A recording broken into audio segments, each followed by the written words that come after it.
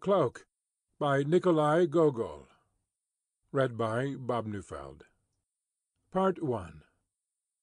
In the department of— But it is better not to mention the department. The touchiest things in the world are departments, regiments, courts of justice, in a word, all branches of public service. Each individual nowadays thinks all society insulted in his person.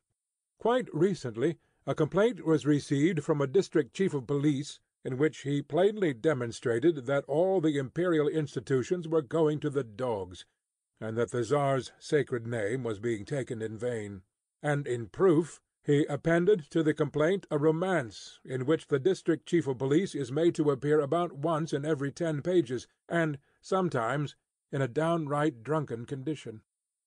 Therefore, in order to avoid all unpleasantness, it will be better to designate the department in question as a certain department. So, in a certain department there was a certain official, not a very notable one, it must be allowed, short of stature, somewhat pock-marked, red-haired, and mole-eyed, with a bald forehead, wrinkled cheeks, and a complexion of the kind known as sanguine. The St. Petersburg climate was responsible for this.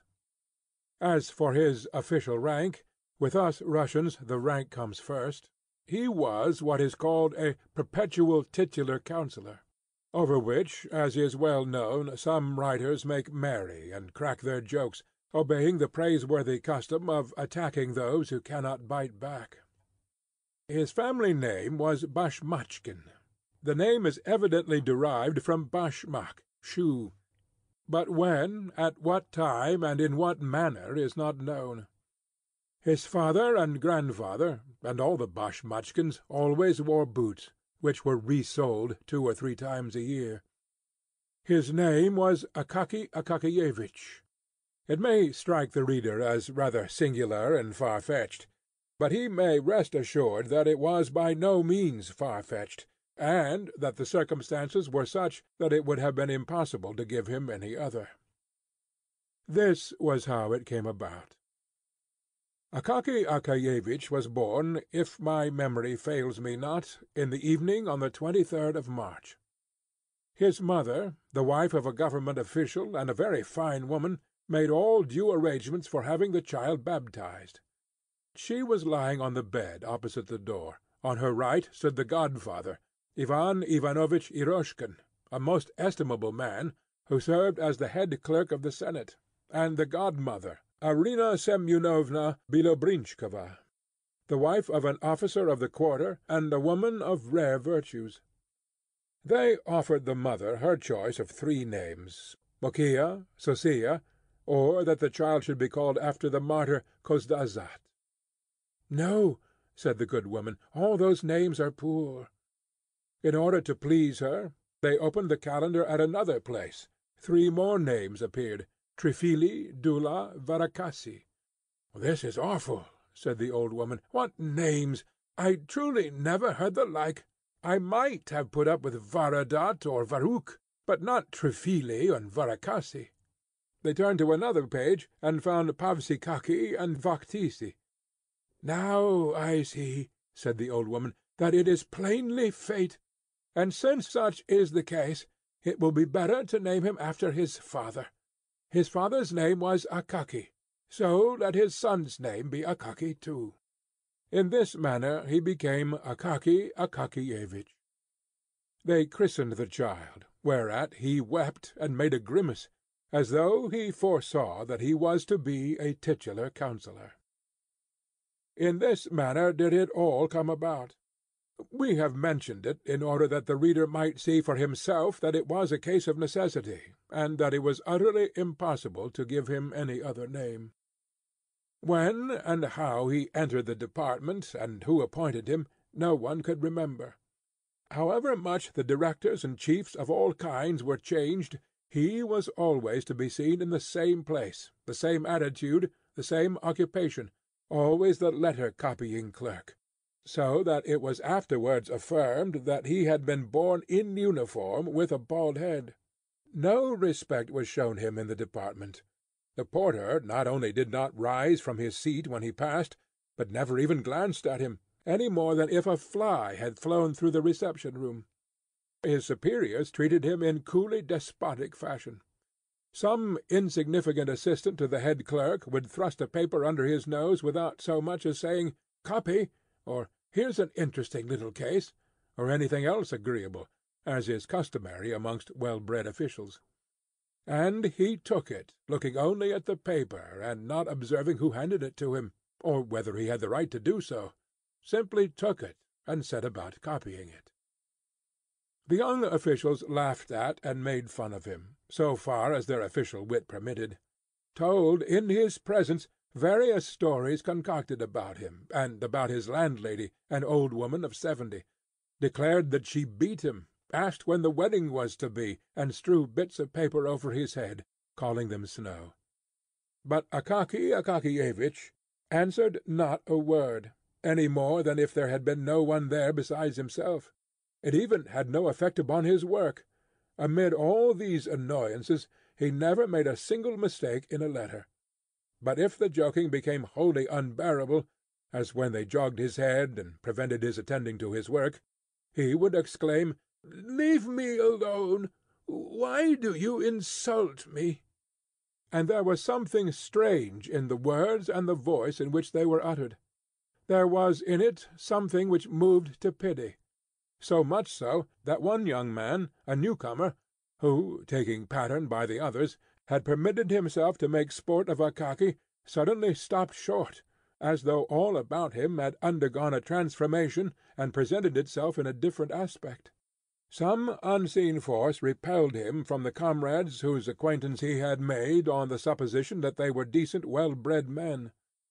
Long afterwards, in his gayest moments, there recurred to his mind the little official with the bald forehead, with his heart-rending words, "Leave me alone! Why do you insult me?" In these moving words other words resounded. "I am thy brother."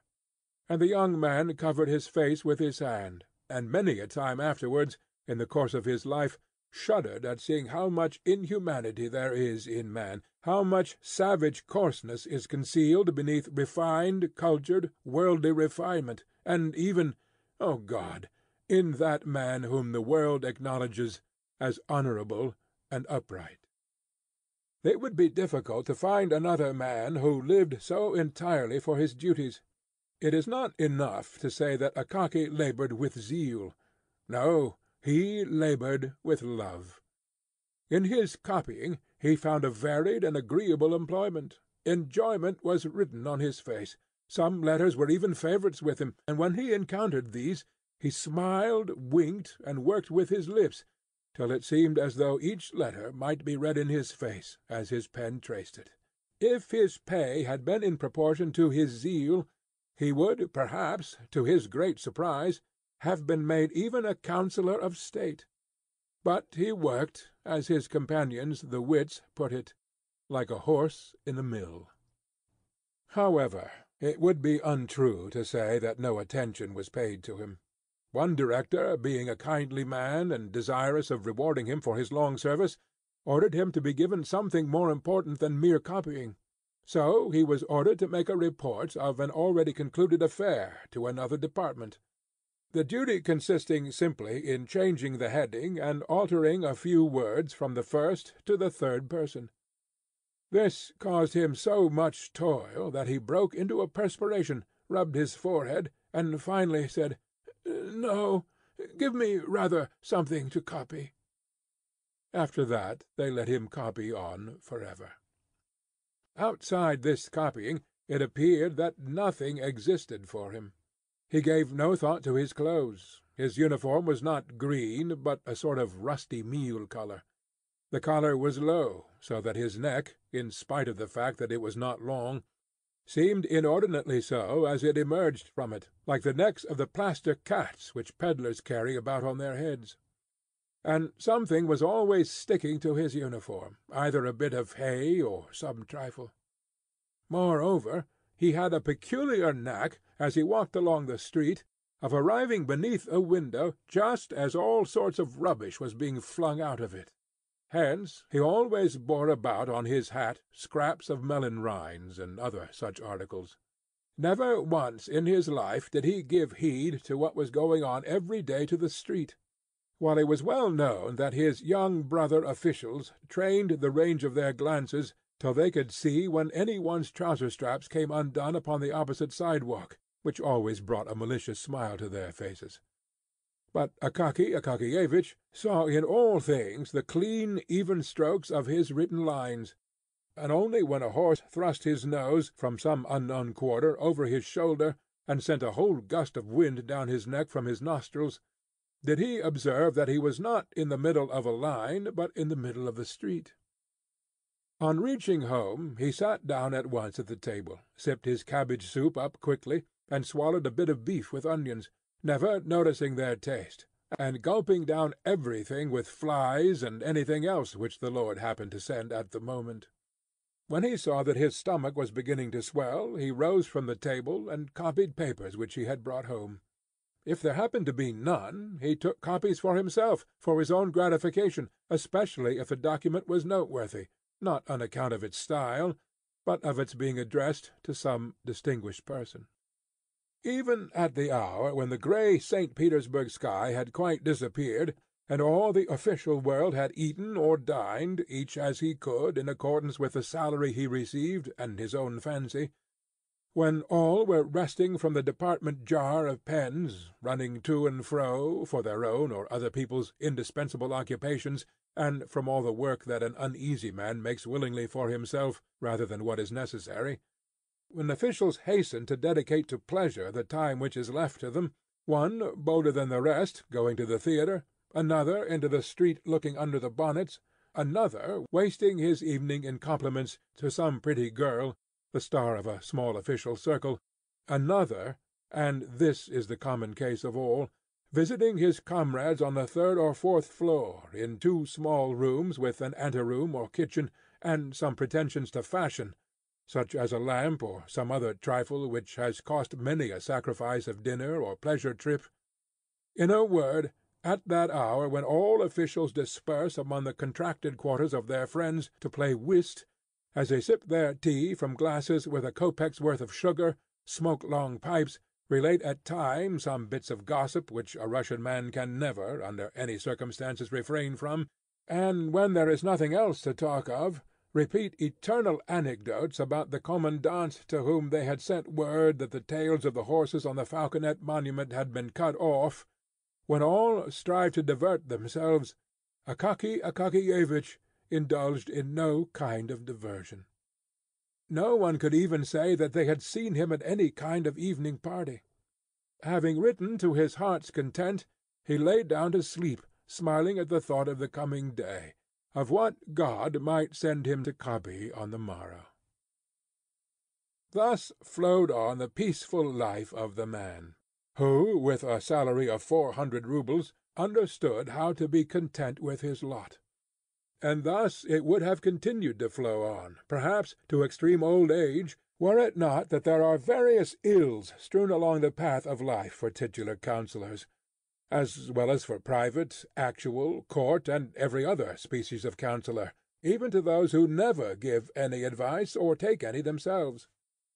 There exists in St. Petersburg a powerful foe of all who receive a salary of 400 roubles a year, or thereabouts.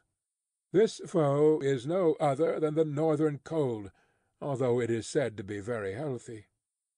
At 9 o'clock in the morning, at the very hour when the streets are filled with men bound for the various official departments, it begins to bestow such powerful and piercing nips on all noses impartially, that the poor officials really do not know what to do with them.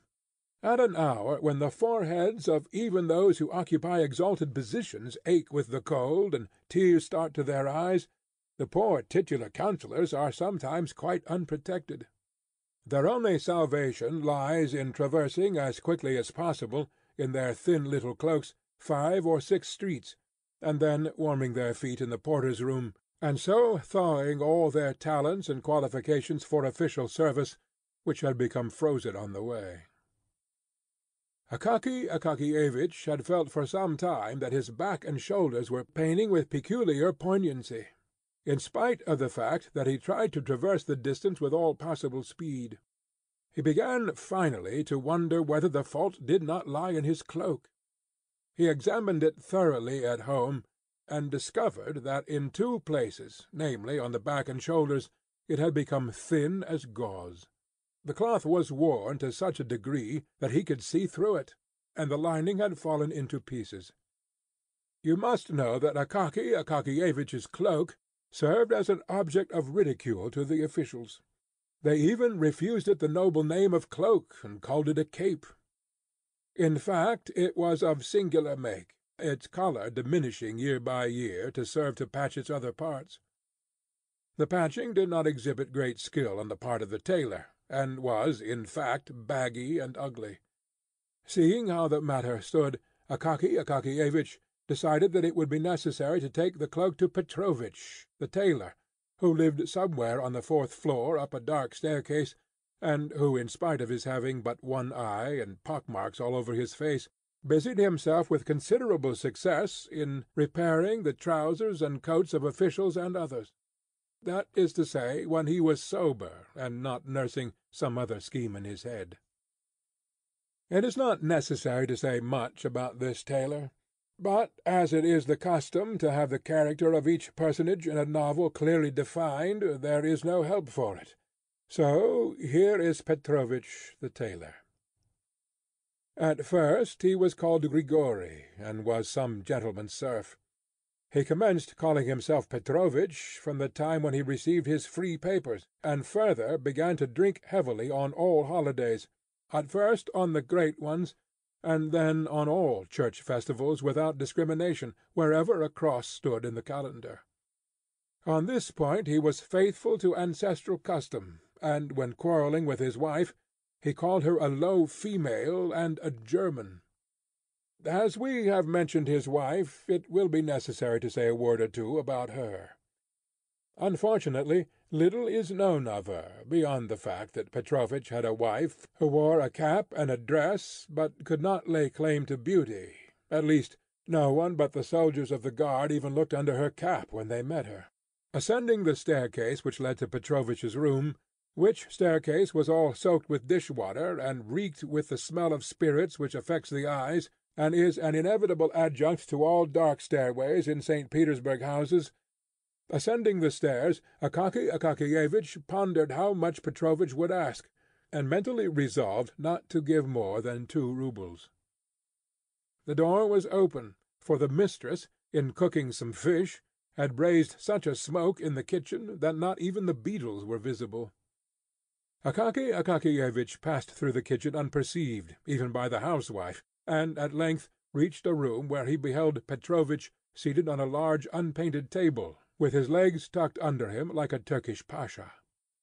His feet were bare, after the fashion of tailors as they sit at work, and the first thing which caught the eye was his thumb, with a deformed nail thick and strong as a turtle's shell. About Petrovich's neck hung a skein of silk and thread, and upon his knees lay some old garment.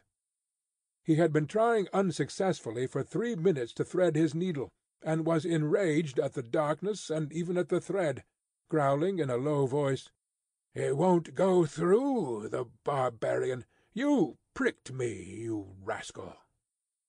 Akaky Akakiyevich was vexed at arriving at the precise moment when Petrovich was angry. He liked to order something of Petrovich when he was a little downhearted, or, as his wife expressed it, when he had settled himself with brandy, the one-eyed devil. Under such circumstances Petrovich generally came down in his price very readily, and even bowed and returned thanks. Afterwards, to be sure, his wife would come complaining that her husband had been drunk, and so had fixed the price too low. But if only a 10-kopek piece were added, then the matter would be settled. But now it appeared that Petrovich was in a sober condition, and therefore rough, taciturn, and inclined to demand Satan only knows what price.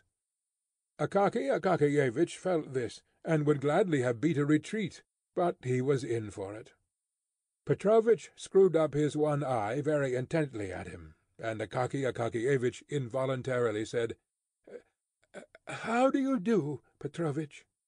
"I wish you a good morning, sir," said Petrovitch, squinting at Akaky Akakiyevich's hands to see what sort of booty he had brought.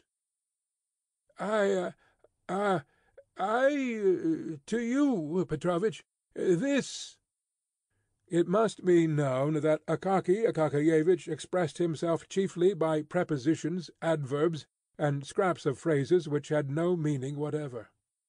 If the matter was a very difficult one, he had a habit of never completing his sentences, so that frequently, having begun a phrase with the words, "This, in fact, is quite—" he forgot to go on, thinking he had already finished it. "What is it?" asked Petrovitch, and with his one eye scanned Akaky Akakiyevich's whole uniform from the collar down to the cuffs, the back, the tails, the buttonholes, all of which were well known to him, since they were his own handiwork. Such is the habit of tailors. It is the first thing they do on meeting one. "But here, this, Petrovitch, a cloak, a cloth, here, you see, everywhere, in different places, it is quite strong. It is a little dusty, and looks old, but it is new. Only here, in one place, it is a little, on the back, and here on one of the shoulders. It is a little worn, yes. Here on this shoulder it is a little. Do you see? That is all, and a little work." Petrovitch took the cloak, spread it out, to begin with, on the table, looked at it hard, shook his head, reached out his hand to the window-sill for his snuff-box, adorned with the portrait of some general, though what general is unknown, for the place where the face should have been had been rubbed through by the finger, and a square bit of paper had been pasted over it. Having taken a pinch of snuff, Petrovitch held up the cloak and inspected it against the light, and again shook his head. Then he turned it, blinding upwards, and shook his head once more. After which he again lifted the general adorned lid with its bit of pasted paper, and having stuffed his nose with snuff, closed and put away the snuff-box, and said finally, "No, it is impossible to mend it. It is a wretched garment." Akaky Akakiyevich's heart sank at these words. "Why is it impossible, Petrovitch?" he said, almost in the pleading voice of a child. "All that ails it is that it is worn on the shoulders. You must have some pieces of—" "Yes, patches could be found. Patches are easily found," said Petrovitch. "But there's nothing to sew them to. The thing is completely rotten. If you put a needle to it, see, it will give way. Let it give way, and you can put another patch at once. But there is nothing to put the patches on to. There's no use in strengthening it. It is too far gone. It's lucky that it's cloth, for if the wind were to blow, it would fly away." "Well, strengthen it again. How is this? In fact—" "No," said Petrovitch decisively. "There is nothing to be done with it. It's a thoroughly bad job. You'd better, when the cold winter weather comes on, make yourself some gaiters out of it, because stockings are not warm. The Germans invented them in order to make more money." Petrovitch loved on all occasions to have a fling at the Germans. "But it is plain. You must have a new cloak." At the word "new" all grew dark before Akaky Akakiyevich's eyes, and everything in the room began to whirl round. The only thing he saw clearly was the general with the paper face on the lid of Petrovitch's snuff-box. "A new one?" said he, as if still in a dream. "Why, I have no money for that." "Yes, a new one," said Petrovitch, with barbarous composure. "Well, if it came to a new one, You mean, how much would it cost?" "Yes." "Well, you would have to lay out 150 or more," said Petrovitch, and pursed up his lips significantly. He liked to produce powerful effects, liked to stun utterly and suddenly, and then to glance sideways to see what face the stunned person would put on the matter. 150 roubles for a cloak!"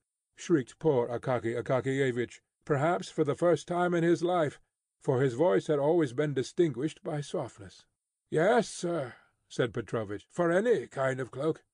If you have a marten fur on the collar, or a silk-lined hood, it will mount up to 200. "Petrovich, please," said Akaky Akakiyevich in a beseeching tone, not hearing and not trying to hear Petrovich's words, and disregarding all his effects. "Some repairs, in order that it may wear yet a little longer."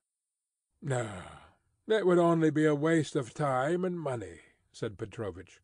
And Akaky Akakiyevich went away after these words utterly discouraged. But Petrovich stood for some time after his departure, with significantly compressed lips, and without betaking himself to his work, satisfied that he would not be dropped, and an artistic tailor employed. Akaky Akakiyevich went out into the street as if in a dream. "Such an affair!" he said to himself. "I did not think it had come to—" And then, after a pause, he added, "Well, so it is. See what it has come to at last, and I never imagined that it was so." Then followed a long silence, after which he exclaimed, "Well, so it is. See what already. Nothing unexpected, that. It would be nothing. What a strange circumstance!" So saying, instead of going home, he went in exactly the opposite direction without suspecting it. On the way a chimney-sweep bumped up against him and blackened his shoulder, and a whole hatful of rubbish landed on him from the top of a house which was building. He did not notice it, and only when he ran against a watchman, who, having planted his halberd beside him, was shaking some snuff from his box into his horny hand, did he recover himself a little, and that because the watchman said, "Why are you poking yourself into a man's very face? Haven't you got the pavement?" This caused him to look about him, and turn towards home. There only he finally began to collect his thoughts, and to survey his position in its clear and actual light, and to argue with himself, sensibly and frankly, as with a reasonable friend, with whom one can discuss private and personal matters. "No," said Akaky Akakiyevich, "it is impossible to reason with Petrovich now. He is that. Evidently his wife has been beating him. I'd better go to him on Sunday morning. After Saturday night he will be a little cross-eyed and sleepy, for he will want to get drunk, and his wife won't give him any money, and at such a time a 10-kopek piece in his hand will. He will become more fit to reason with, and then the cloak, and that." Thus argued Akaky Akakiyevich with himself, regained his courage, and waited until the next Sunday, when, seeing from afar that Petrovich's wife had left the house, he went straight to him. Petrovich's eye was indeed very much askew after Saturday. His head drooped, and he was very sleepy. But for all that, as soon as he knew what it was a question of, it seemed as though Satan jogged his memory. "Impossible," said he. "Please to order a new one." Thereupon Akaky Akakiyevich handed over the 10-kopek piece. "Thank you, sir. I will drink your good health," said Petrovich. "But as for the cloak, don't trouble yourself about it. It is good for nothing. I will make you a capital new one. So let us settle about it now." Akaky Akakiyevich was still for mending it, but Petrovich would not hear of it, and said, "I shall certainly have to make you a new one, and you may depend upon it that I shall do my best. It may even be, as the fashion goes, that the collar can be fastened by silver hooks under a flap." Then Akaky Akakiyevich saw that it was impossible to get along without a new cloak, and his spirit sank utterly. How, in fact, was it to be done? Where was the money to come from? He must have some new trousers, and pay a debt of long standing to the shoemaker for putting new tops to his old boots, and he must order 3 shirts from the seamstress, and a couple of pieces of linen. In short, all his money must be spent. and even if the director should be so kind as to order him to receive 45 or even 50 roubles instead of 40, it would be a mere nothing, a mere drop in the ocean towards the funds necessary for a cloak. Although he knew that Petrovich was often wrong-headed enough to blurt out some outrageous price, so that even his own wife could not refrain from exclaiming, "Have you lost your senses, you fool?" At one time he would not work at any price, and now it was quite likely that he had named a higher sum than the cloak would cost. But although he knew that Petrovich would undertake to make a cloak for 80 roubles, still where was he to get the 80 roubles from? He might possibly manage half. Yes, half might be procured, but where was the other half to come from? But the reader must first be told where the first half came from. Akaky Akakiyevich had a habit of putting, for every rouble he spent, a groschen into a small box, fastened with lock and key, and with a slit in the top for the reception of money. At the end of every half-year he counted over the heap of coppers and changed it for silver. This he had done for a long time, and in the course of years the sum had mounted up to over 40 roubles. Thus he had one half on hand. But where was he to find the other half? Where was he to get another 40 roubles from? Akaky Akakiyevich thought, and decided that it would be necessary to curtail his ordinary expenses for the space of 1 year at least, to dispense with tea in the evening, to burn no candles, and, if there was anything which he must do, to go into his landlady's room and work by her light. When he went into the street, he must walk as lightly as he could, and cautiously, upon the stones, almost upon tiptoe, in order not to wear his heels down in too short a time. He must give the laundress as little to wash as possible, and, in order not to wear out his clothes, he must take them off as soon as he got home, and wear only his cotton dressing-gown, which had been long and carefully saved. To tell the truth, it was a little hard for him at first to accustom himself to these deprivations, but he got used to them at length, after a fashion, and all went smoothly. He even got used to being hungry in the evening, but he made up for it by treating himself, so to say, in spirit, by bearing ever in mind the idea of his future cloak. From that time forth his existence seemed to become in some way fuller, as if he were married, or as if some other man lived in him, as if, in fact, he were not alone, and some pleasant friend had consented to travel along life's path with him, the friend being no other than the cloak, with thick wadding and a strong lining, incapable of wearing out. He became more lively, and even his character grew firmer, like that of a man who has made up his mind and set himself a goal. From his face and gait, doubt and indecision, all hesitating and wavering, disappeared of themselves. Fire gleamed in his eyes, and occasionally the boldest and most daring ideas flitted through his mind. Why not, for instance, have marten fur on the collar? The thought of this almost made him absent-minded. Once, in copying a letter, he nearly made a mistake, so that he exclaimed almost aloud, "Oog!" and crossed himself.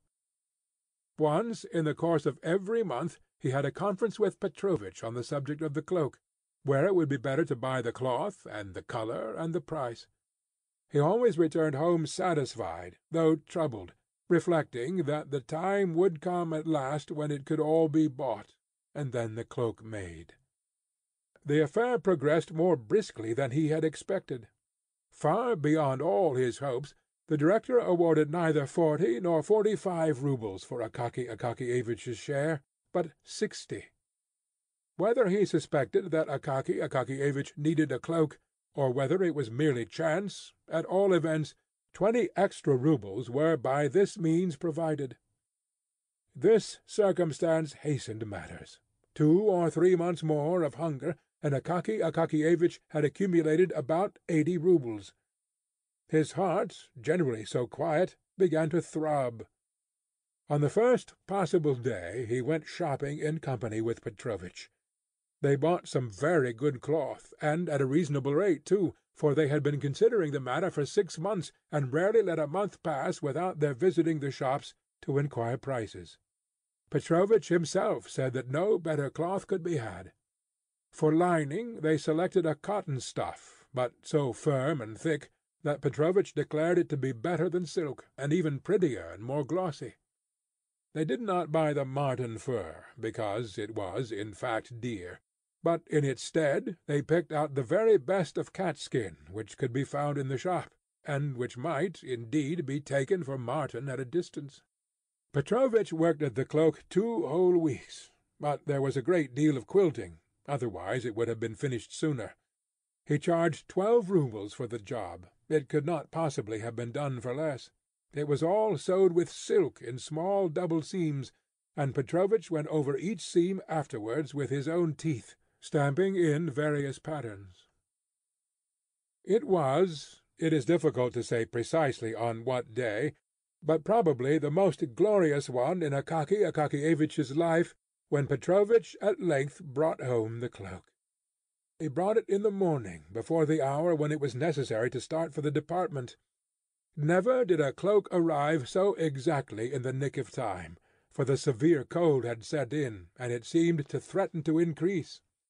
Petrovich brought the cloak himself, as befits a good tailor. On his countenance was a significant expression, such as Akaky Akakiyevich had never beheld there. He seemed fully sensible that he had done no small deed, and crossed a gulf separating tailors who put in linings and execute repairs from those who make new things. He took the cloak out of the pocket-handkerchief in which he had brought it. The handkerchief was fresh from the laundress, and he put it in his pocket for use.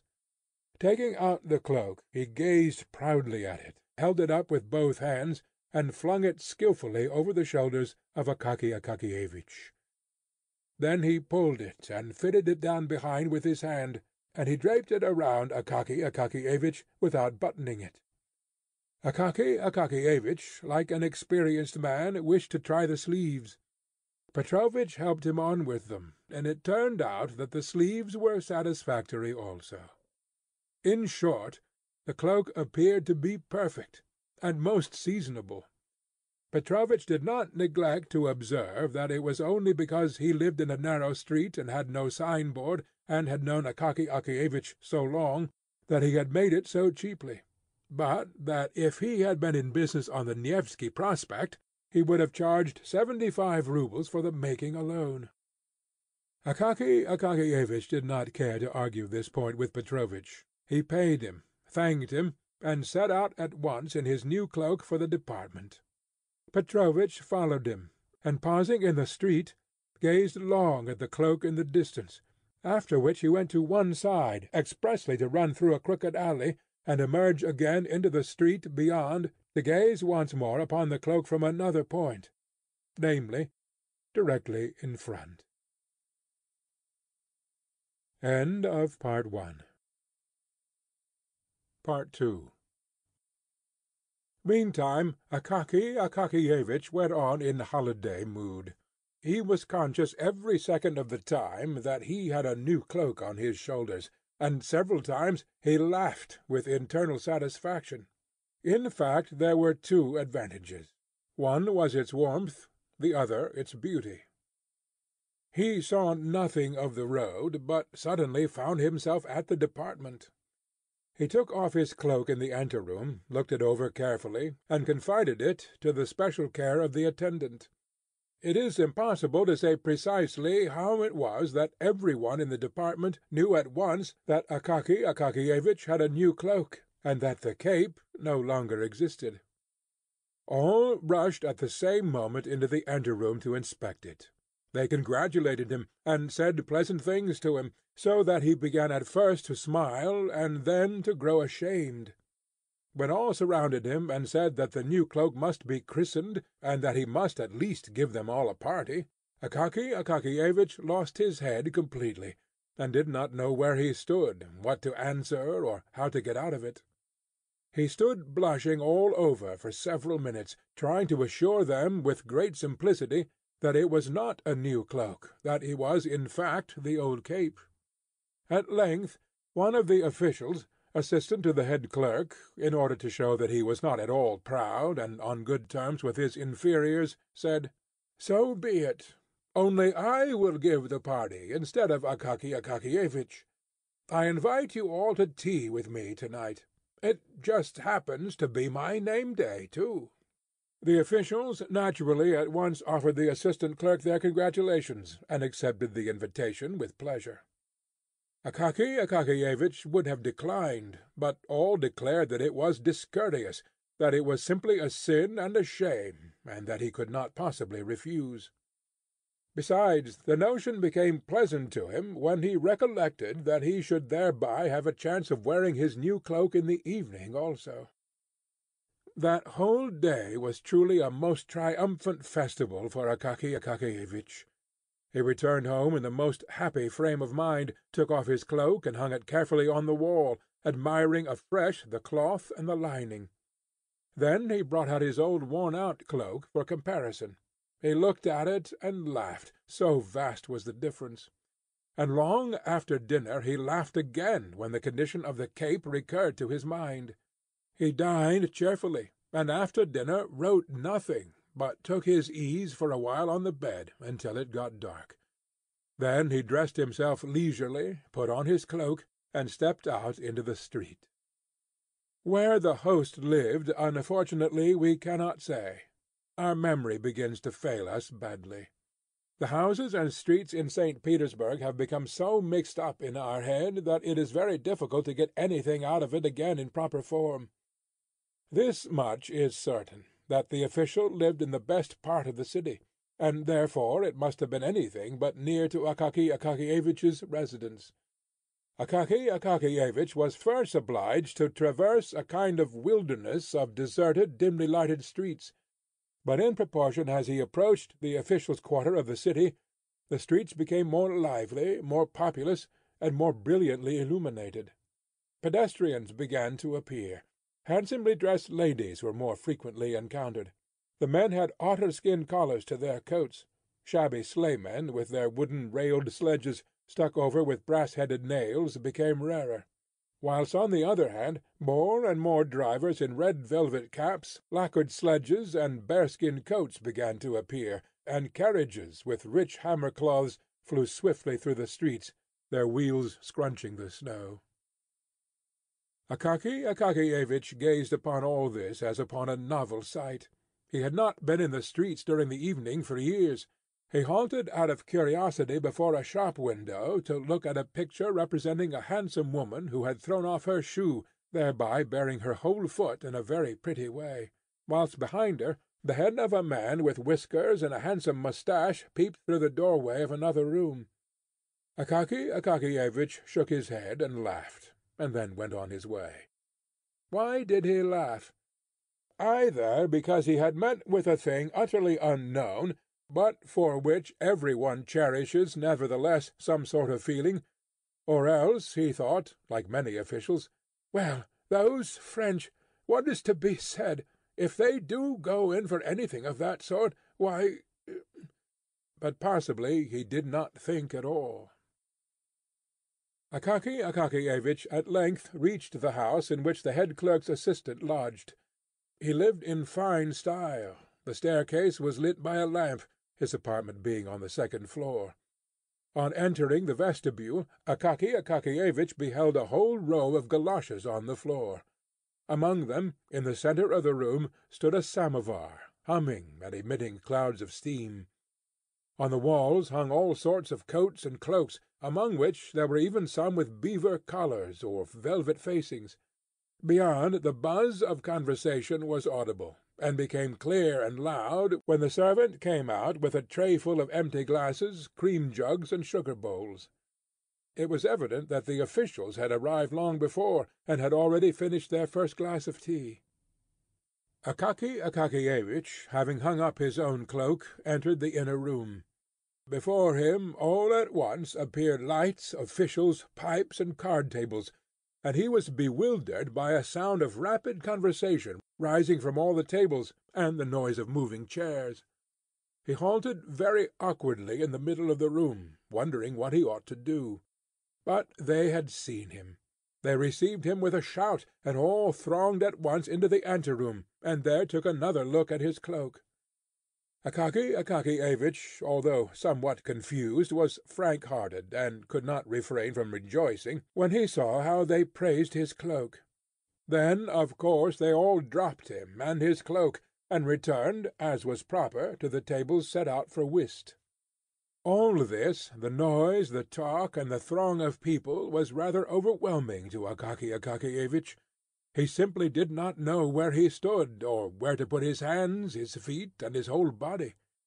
Finally he sat down by the players, looked at the cards, gazed at the face of one and another, and after a while began to gape and to feel that it was wearisome, the more so as the hour was already long past when he usually went to bed. He wanted to take leave of the host, but they would not let him go, saying that he must not fail to drink a glass of champagne in honour of his new garment. In the course of an hour, supper, consisting of vegetable salad, cold veal, pastry, confectioner's pies, and champagne, was served.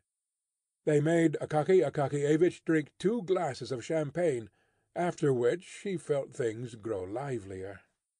Still he could not forget that it was 12 o'clock, and that he should have been at home long ago.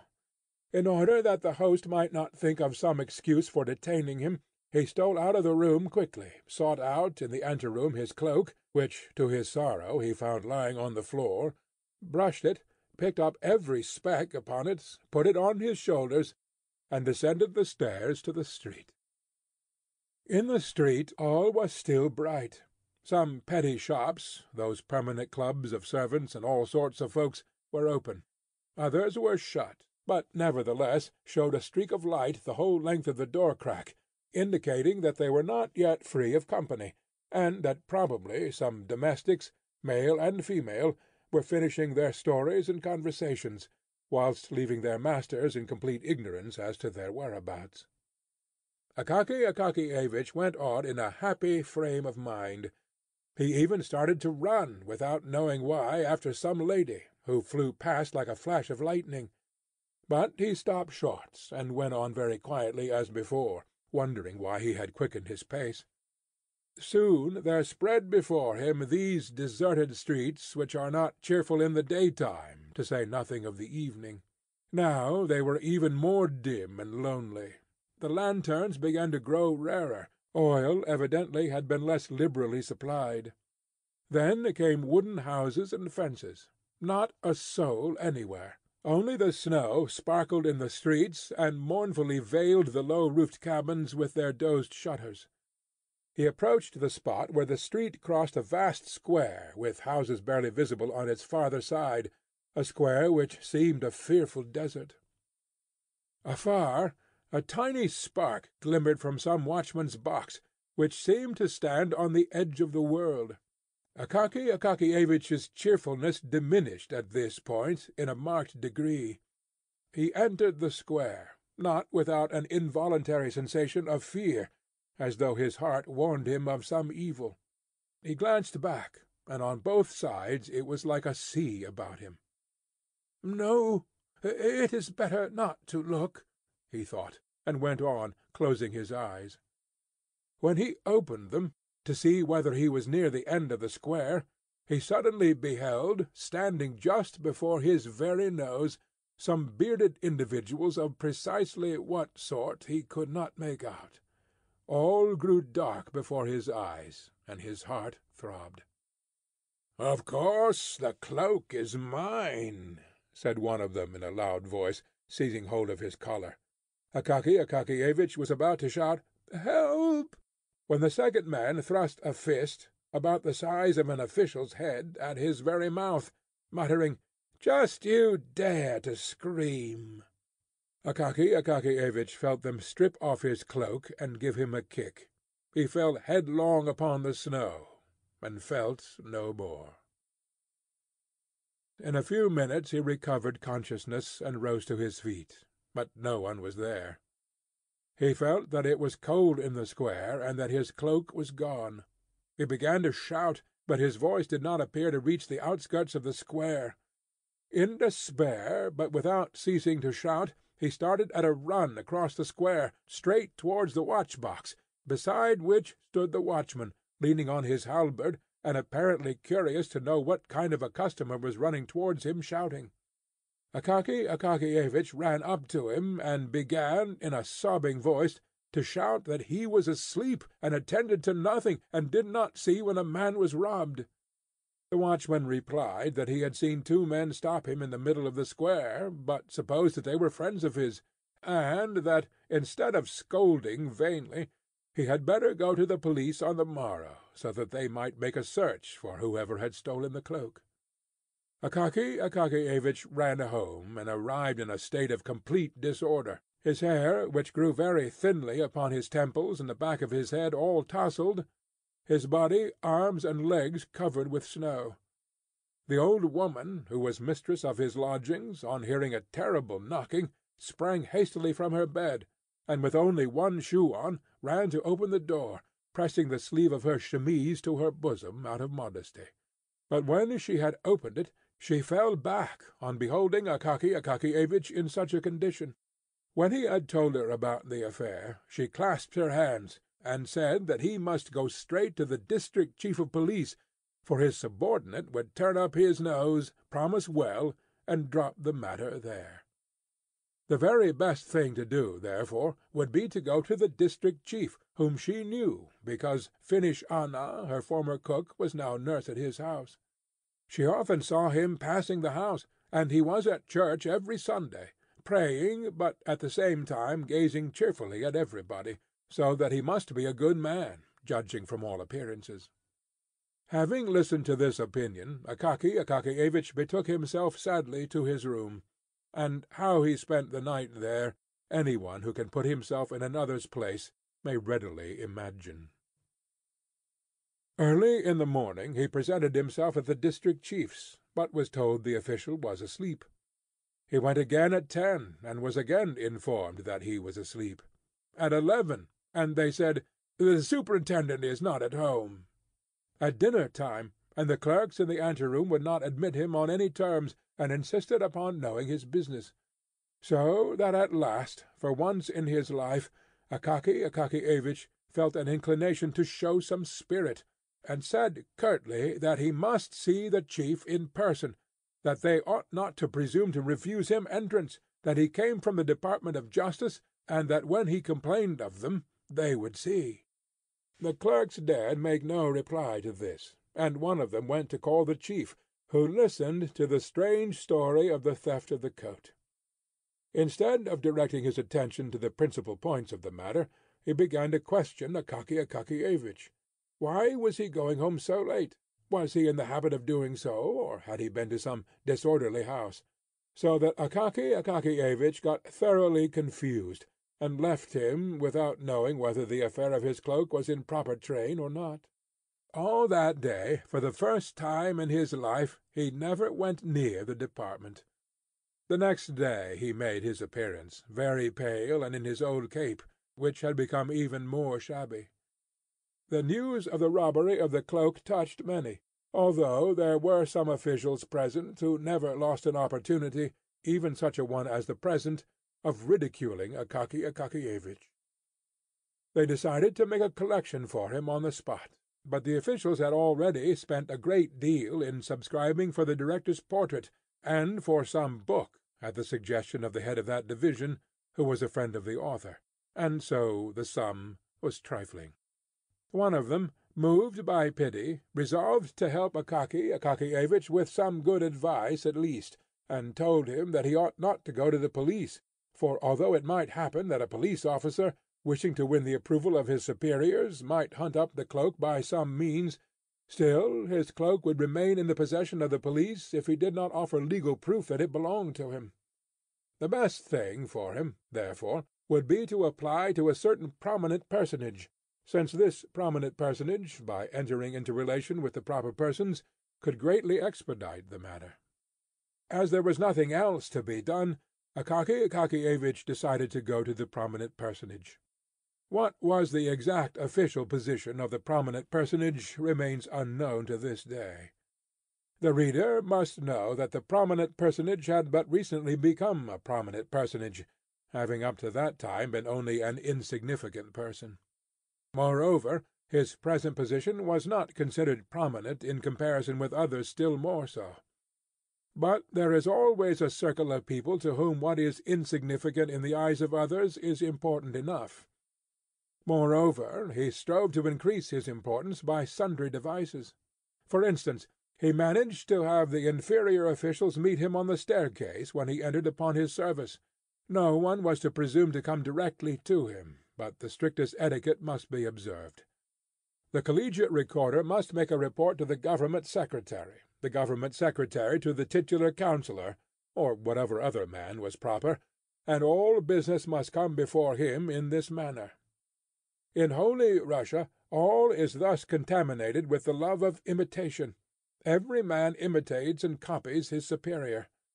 They even say that a certain titular councillor, when promoted to the head of some small separate office, immediately partitioned off a private room for himself, called it the audience-chamber, and posted at the door a lackey with red collar and braid, who grasped the handle of the door and opened to all comers, though the audience-chamber would hardly hold an ordinary writing-table. The manners and customs of the prominent personage were grand and imposing, but rather exaggerated.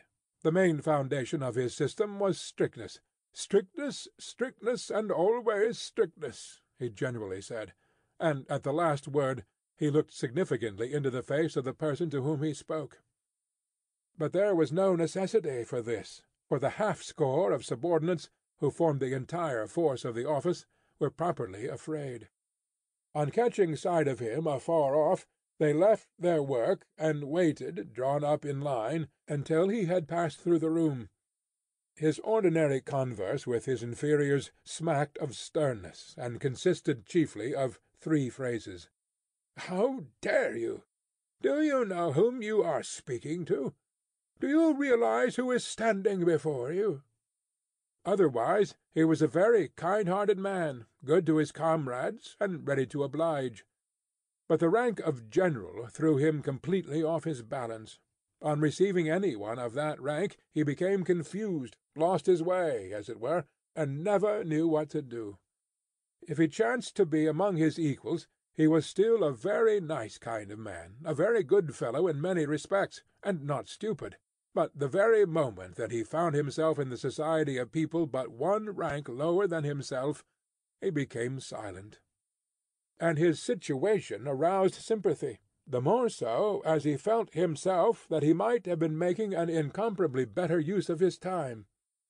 In his eyes there was sometimes visible a desire to join some interesting conversation or group, but he was kept back by the thought, would it not be a very great condescension on his part? Would it not be familiar, and would he not thereby lose his importance?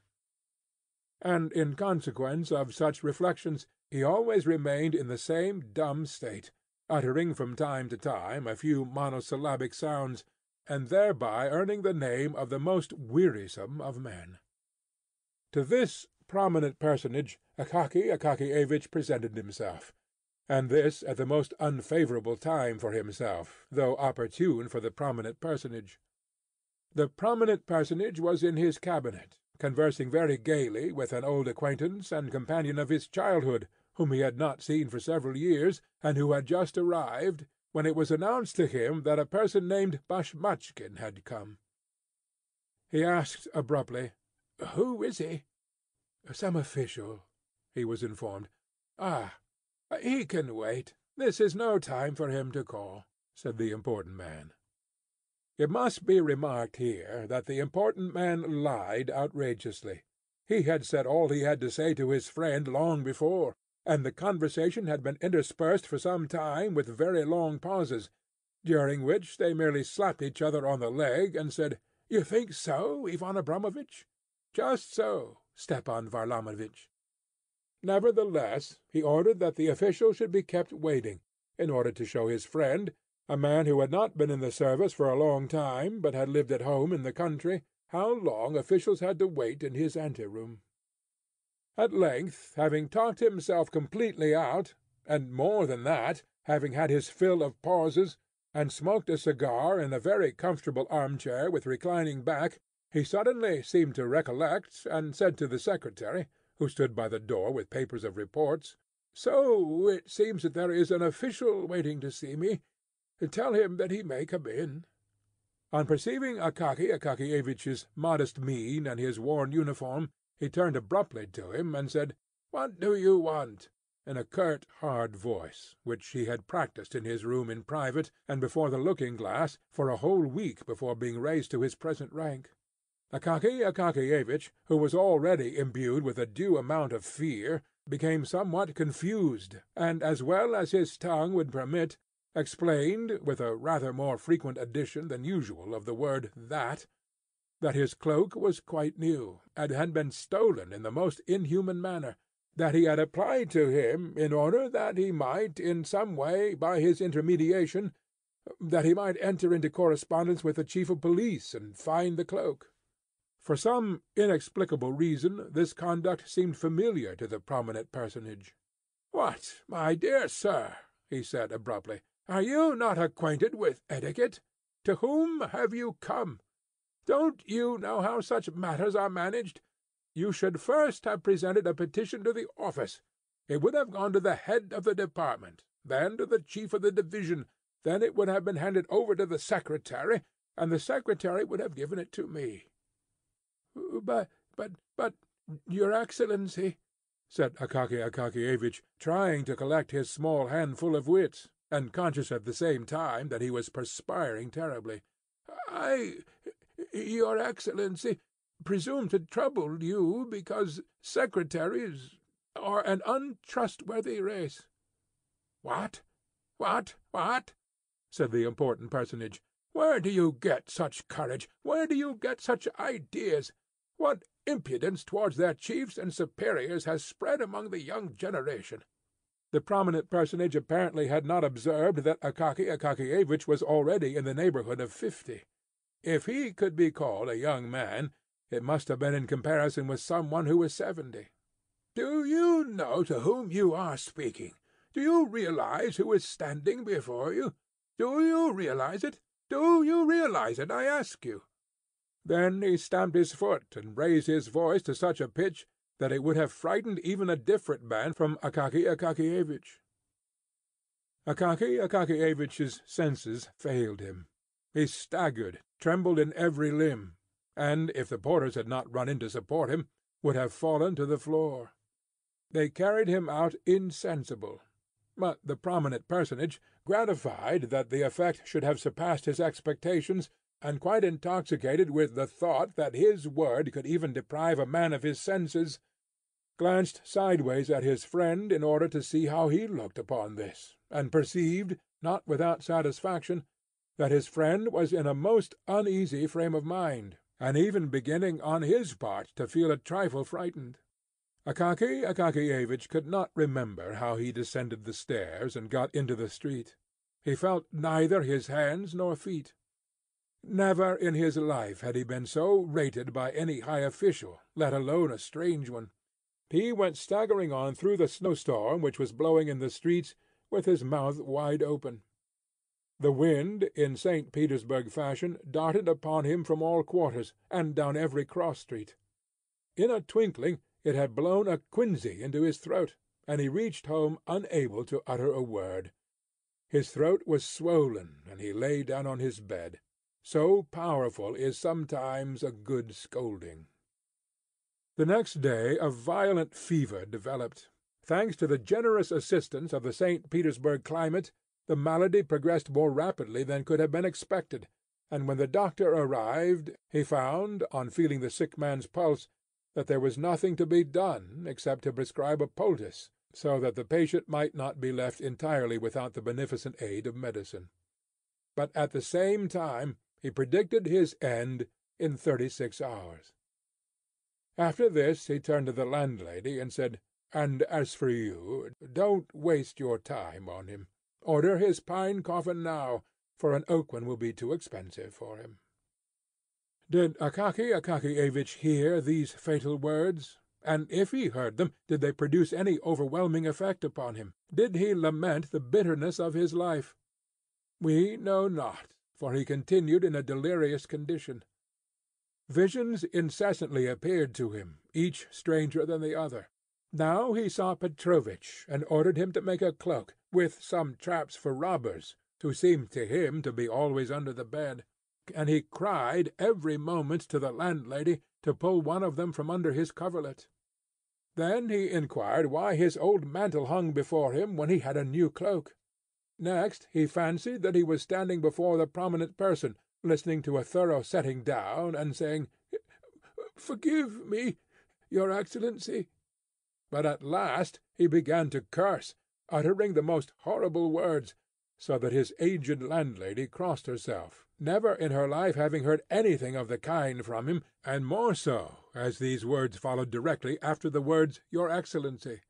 Later on he talked utter nonsense, of which nothing could be made, all that was evident being that these incoherent words and thoughts hovered ever about one thing, his cloak.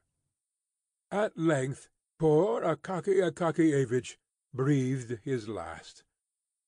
They sealed up neither his room nor his effects, because, in the first place, there were no heirs, and, in the second, there was very little to inherit, beyond a bundle of goose-quills, a quire of white official paper, 3 pairs of socks, 2 or 3 buttons which had burst off his trousers, and the mantle already known to the reader.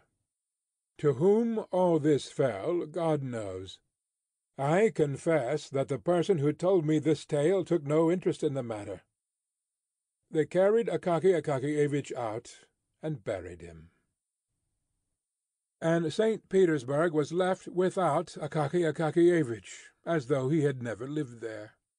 A being disappeared who was protected by none, dear to none, interesting to none, and who never even attracted to himself the attention of those students of human nature who omit no opportunity of thrusting a pin through a common fly and examining it under the microscope.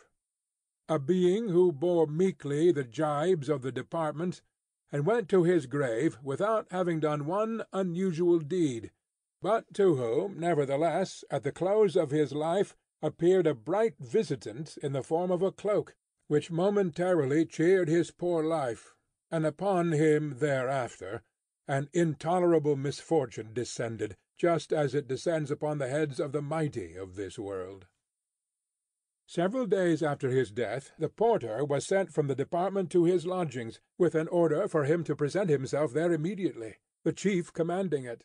But the porter had to return unsuccessful, with the answer that he could not come, and to the question "Why?" replied, "Well, because he's dead. He was buried 4 days ago." In this manner did they hear of Akaky Akakiyevich's death at the department, and the next day a new official sat in his place, with a handwriting by no means so upright, but more inclined and slanting.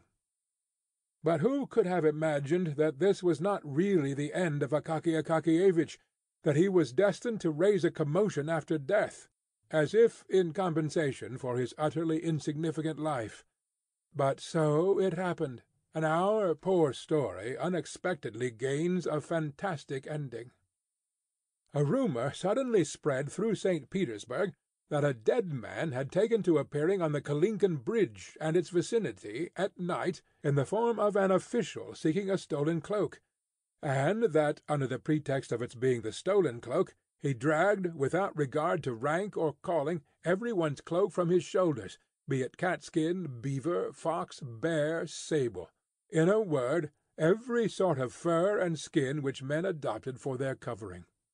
One of the department officials saw the dead man with his own eyes, and immediately recognized in him Akaky Akakiyevich. This, however, inspired him with such terror that he ran off with all his might, and therefore did not scan the dead man closely, but only saw how the latter threatened him from afar with his finger.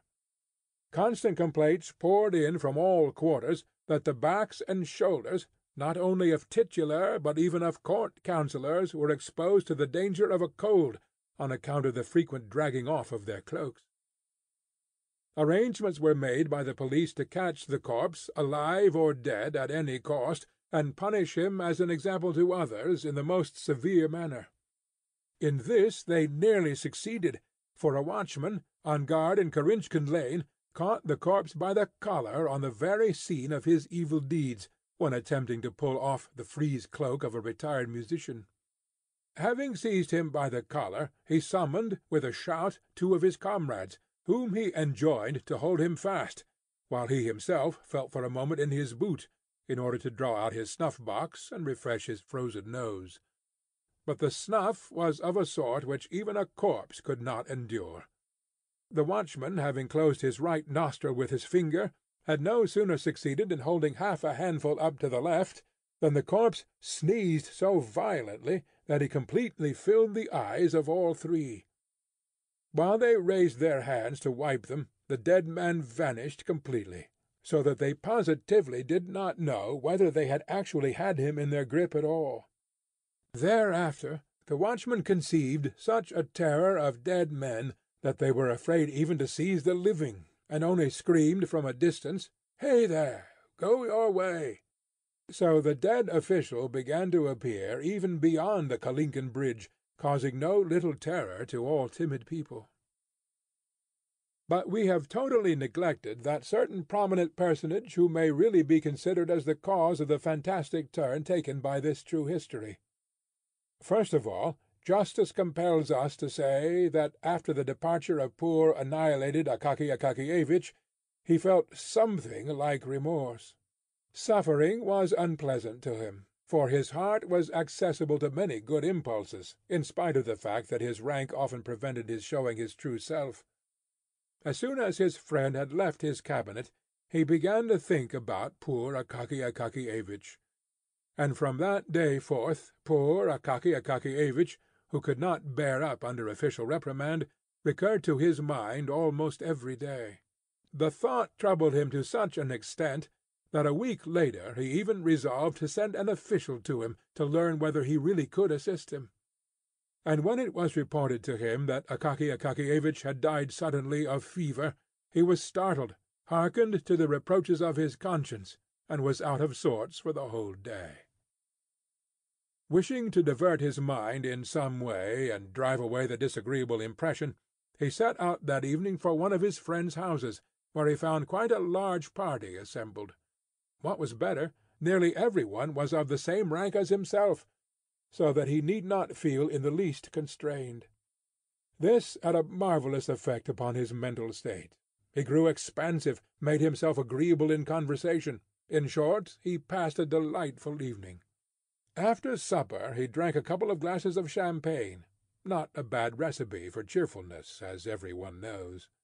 The champagne inclined him to various adventures, and he determined not to return home, but to go and see a certain well-known lady of German extraction, Karolina Ivanovna, a lady, it appears, with whom he was on a very friendly footing.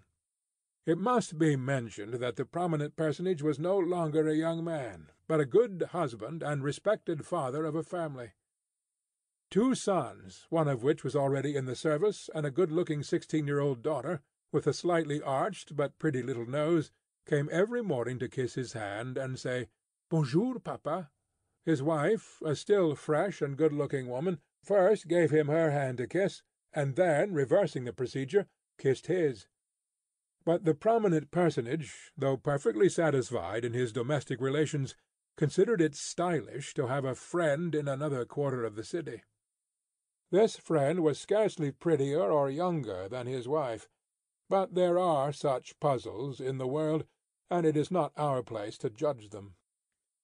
So the important personage descended the stairs, stepped into his sledge, said to the coachman, "To Karolina Ivanovna's," and wrapping himself luxuriously in his warm cloak, found himself in that delightful frame of mind than which a Russian can conceive nothing better, namely, when you think of nothing yourself, yet when the thoughts creep into your mind of your own accord, each more agreeable than the other, giving you no trouble either to drive them away or seek them. Fully satisfied, he recalled all the gay features of the evening just past, and all the mots which had made the little circle laugh. Many of them he repeated in a low voice, and found them quite as funny as before, so it is not surprising that he should laugh heartily at them. Occasionally, however, he was interrupted by gusts of wind, which, coming suddenly, God knows whence or why, cut his face, drove masses of snow into it, filled out his cloak collar like a sail, or suddenly blew it over his head with supernatural force, and thus caused him constant trouble to disentangle himself. Suddenly the important personage felt some one clutch him firmly by the collar. Turning round, he perceived a man of short stature in an old worn uniform, and recognized, not without terror, Akaky Akakiyevich. The official's face was white as snow, and looked just like a corpse's. But the horror of the important personage transcended all bounds when he saw the dead man's mouth open, and heard it utter the following remarks, while it breathed upon him the terrible odour of the grave. "Ah, here you are, at last! I have you! That's by the colour. I need your cloak. You took no trouble about mine, but reprimanded me. So now give up your own." The pallid, prominent personage almost died of fright. Brave as he was in the office and in the presence of inferiors generally, and although at the sight of his manly form and appearance every one said, "Ah, how much character he has!" at this crisis he, like many possessed of an heroic exterior, experienced such terror that, not without cause, he began to fear an attack of illness. He flung his cloak hastily from his shoulders, and shouted to his coachman in an unnatural voice, "Home at full speed!" The coachman, hearing the tone which is generally employed at critical moments, and even accompanied by something much more tangible, drew his head down between his shoulders in case of an emergency, flourished his whip, and flew on like an arrow. In a little more than 6 minutes the prominent personage was at the entrance of his own house.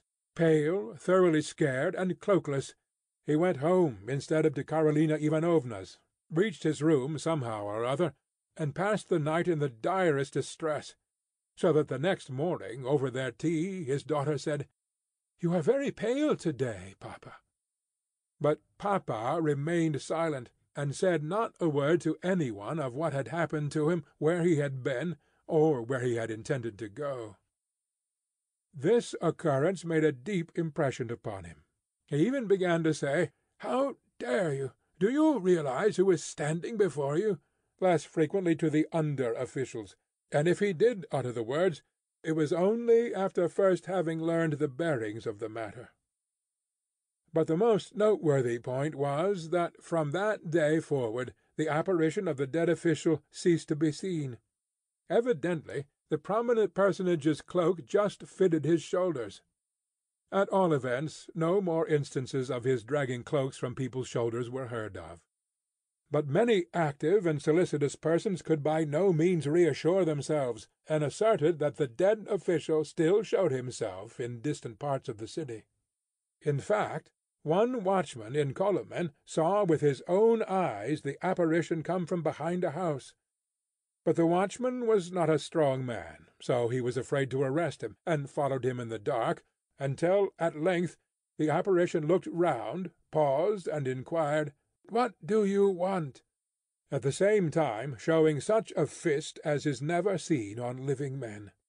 The watchman said, "Nothing," and turned back instantly.